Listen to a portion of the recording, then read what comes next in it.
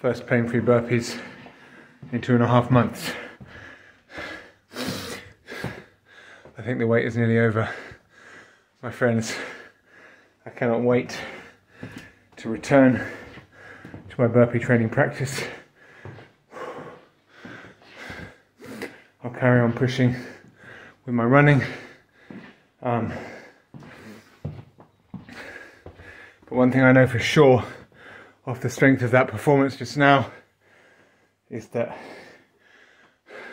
at the very latest, by the start of 2023, I'm going to be ready to attack my burpees with more ferocity than ever.